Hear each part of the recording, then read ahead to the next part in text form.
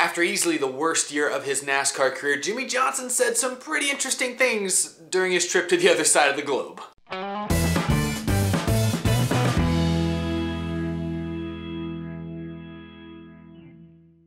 How's it going, everybody? My name is Eric and welcome to Out of the Groove. Haven't talked about silly season stuff in a while, but we're gonna get a little healthy dose of that today. Overall, kind of a lot of just miscellaneous news and notes around NASCAR the last few days, so we're gonna talk about a few of those things and I'm gonna give you my reaction and some of my thoughts. So let's get to it. I'll start with some of the silly season stuff. Tuesday was a big day for small team announcements. We'll go kind of in chronological order here. First announcement of the day was that Front Row Motorsports has signed Matt Tifft to drive the 36 car for their Cup Series team. That team is now a three-headed monster with David Reagan, Michael McDowell, and now Matt Tifft driving their three cars. No sponsor or crew chief announcement was made, which is what I thought was the most interesting because I feel like, Matt Tifft, let's be honest here, does not really have the resume to justify getting a Cup Series ride at this point in his career. 0 wins in the Truck Series or in the Xfinity Series, and remember, he spent that time in the Xfinity Series driving for Joe Gibbs Racing and Richard Childress Racing, two of the best teams in the garage. He has an average finish of like 13th in the Xfinity Series, which that equipment is not good. And so because of this lackluster performance, usually when we see a driver like him get a ride in the Cup Series, it's because they have some sort of heavy sponsor support. Just being honest here, that's kind of how it works. We've seen it more and more these days in the Cup Series because money is tight.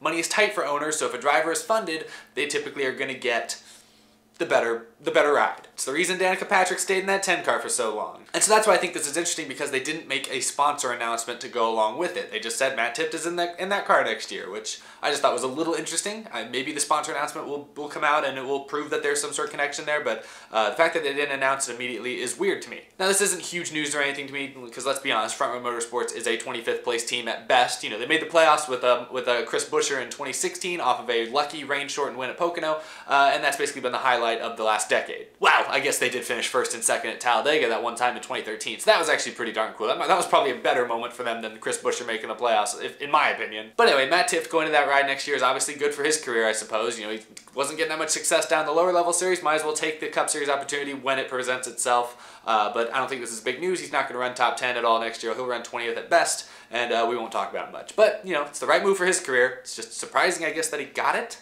I don't know, but anyway, let's move on to the other big silly season Cup Series announcement that came out Tuesday, and that surrounds Levine Family Racing. Another small team, but that team has a lot to be optimistic about. They just signed Matt DiBenedetto to drive that car next year. DiBenedetto, a lot of people are optimistic. A lot of people believe he's very underrated. He's been in underfunded equipment. A lot of people think, this could be potentially, can't talk sometimes. This could be potentially his time to shine over the next few years. And that's because Levine Family Racing is also now switching to Toyota for next year and will be a Joe Gibbs Racing satellite team. They'll get resources from JGR, similarly to how Furniture Row did for all these last few years, and they're also going to get their engines from TRD. It's a big deal for that small team. There's a lot of reasons to be optimistic, but the announcement Tuesday probably gives you even more reasons to be optimistic. They announced that Mike Wheeler, who's been the crew chief for Denny Hamlin the last several years, is now going to be the crew chief on that 95 car for Matt DiBenedetto. So this team now has a nice, sexy new technical alliance. They got a young, up-and-coming, I think, probably underrated driver in Matt DiBenedetto, and now they're teaming up with a crew chief who has won races at NASCAR's top level and has, he just won a Daytona 500 2 years ago. The dude's got experience. He's been around a lot of crew chiefs in the garage area from what I've seen. Think very highly of him. This is a big deal for Levine Family Racing. Also kind of came out of nowhere. I hadn't heard anything about Denny Hamlin and his crew chief splitting up. Daniel Suarez over at Joe Gibbs Racing is kind of, his crew chief is gone and they're bringing in Cole Pern to that 19 car. So that's kind of where the turnover has been. Didn't really see this coming from the 11 team, but Denny Hamlin didn't win any races last year and was a first-round exit in the playoffs, so maybe they're looking for some changes. Needless to say, this is a big deal if you're a Matt DiBenedetto fan or if you're looking at that team to possibly make a big step forward next year. Levine Family Racing's been basically irrelevant the last few years. This year they had a few good moments, with Casey Kane driving that car, but switching to Toyota next year, switching to TRD and all that stuff, and now with the new driver and the new veteran crew chief, I don't expect them to win races next year, but the playoffs are not completely out of the question if you ask me. You can't directly compare them to Furniture Row because when Furniture Row, got the alliance with Joe Gibbs Racing, they had already been pretty good for a couple of years there beforehand, so they were already kind of established as a strong single-car team. The Joe Gibbs Racing alliance put them over the top. Levine Family Racing has not been competitive ever, so they're still going to probably have a year or two of growth before they get anywhere close to what Truex and that 78 car were, but there's still reason to be optimistic. You never know. Things could move along faster than expected. I'll go and mention this as well. I know this is mostly a Cup Series show, but I'll talk about the Xfinity Series right here because the Xfinity Series had a pretty big silly season announcement as well yesterday, Tuesday. Chase Briscoe, who split time last year between several teams, Penske, Roush, Stewart-Haas, it was announced that in 2019 he will be driving the 98 car for Stewart-Haas Racing full-time in the Xfinity Series. Big deal, obviously. He broke through, got that win at the Roval in the Xfinity Series, driving for that SHR car. Landing this top ride is a great stepping stone for his career. He's kind of, last year or so been like Ford's utility guy. Like I said, he worked for Penske, Roush, Stewart-Haas, all the Ford teams last year in the Xfinity Series. But his best result was with Stewart-Haas winning that race at the Roval. That probably is what put them over the top and got them so excited about this guy as being their potential future driver. So I'm excited for Chase Briscoe. Good move for him, and it's nice to see a guy kind of succeed and get a ride, on merit. The last thing I want to talk about is what I mentioned at the top of the show. It's mostly NASCAR related. I mean, it is because it's involving arguably the greatest driver of this generation. But what I'm talking about is the Jimmie Johnson, Fernando Alonso driver swap that went down over this last weekend. So yeah, Johnson and Alonso both took turns driving each other's race cars around the Bahrain International Circuit, I believe is how you pronounce it. As you guys know, I don't really follow Formula One very closely. I know their season just ended, and I know Fernando Alonso is retiring from F1 racing, and he's planning to run some Indy races next year. But beyond that, I don't really know much about his story. I know he's an F1 great, and that's about it. So we're going to focus on the Jimmie Johnson side of this because this is a NASCAR show, and Jimmie Johnson said a few things, did a few things this weekend that could be very important towards his racing future, because I know there's a lot of Jimmie Johnson fans out there, and he said some fascinating things. Some things I did not expect him to say. As far as the event itself went, Jimmie Johnson was actually pretty impressive. He was only 0.2 seconds, 0.2 of a second off of Fernando Alonso's time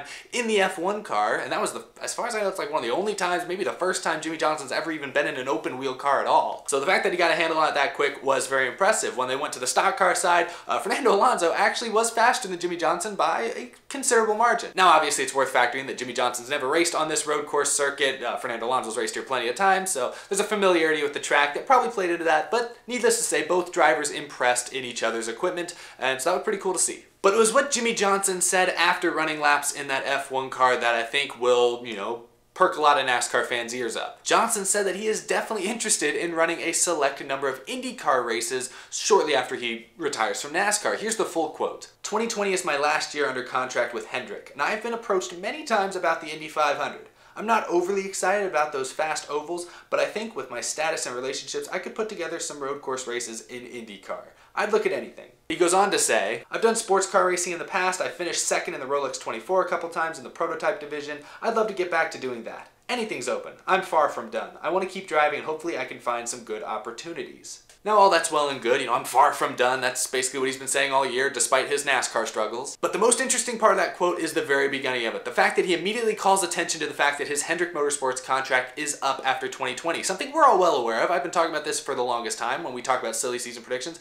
I think this is something most everyone is aware of. But the fact that Jimmie Johnson immediately calls attention to it makes me think that that is going to be his last year in the Cup Series. I said this for a long time that, when 2020 rolls around, just with his status, with his age, with his contract being up, I just feel like that is going to be the end of his full-time Cup Series career. And the fact that when asked about running different events, he immediately called attention to the fact that his contract is up in 2020 almost makes it look like Jimmie Johnson's in jail, and he's like looking at the year 2020. November 2020 is when he's going to be released from jail and can go do whatever he wants. He's going to be a free man again. Obviously, I'm being overdramatic. I'm sure he's loving his time with Hendrick Motorsports and still is going to be competitive the next couple of years in NASCAR, but it does interest me that he seems like he's already looking towards 2020 as his chance to experiment in other series of racing. Now, maybe this means nothing. He can run the Rolex 24 and still run a full-time NASCAR season. Those do not conflict with each other. Running IndyCar while also running NASCAR is going to be more difficult, and that's where I don't think it's really realistic. I mean, it's not impossible. Hell, there's been drivers that run the Indy 500 and the Coke 600 in the same day. It's not impossible.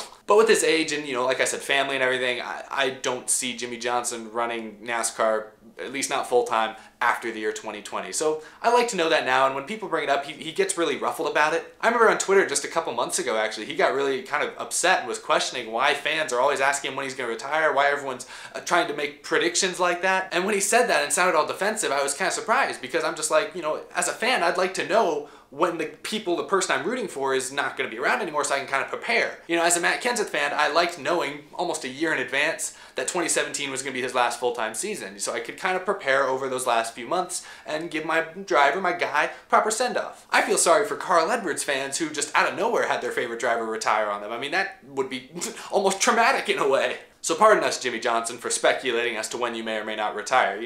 It's nice to be prepared. You got a lot of fans out there. A lot of people care about you. A lot of people want to know what you're doing.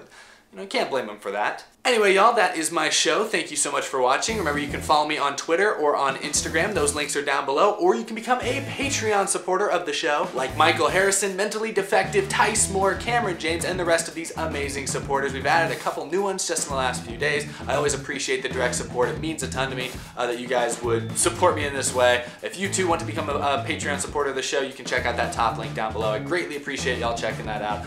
Thank you so much. I also have a P.O. box, and that address is down in the description as well. If you want to send me cool NASCAR stuff, I'll show it off in a future video and shout you out. I've already received a couple pretty awesome things that I'm planning to show off in an upcoming video, so thanks to those of you. You'll see that shortly. And yeah, check that out as well if you're interested. I appreciate it. And I think I'm done with all the shout outs. I uploaded a video just a couple days ago giving you my top 10 paint schemes of this last season. I asked you guys on Twitter to send me some of your suggestions for your least favorite paint schemes of this last year, and you can expect a video of my top 10 worst least favorite paint schemes of this year coming out in just a couple of days. So stay tuned for that. Hope you guys are excited. As always, I'm Eric. Thanks for watching. Really appreciate the support. I'll see you guys again really soon. Bye-bye, y'all.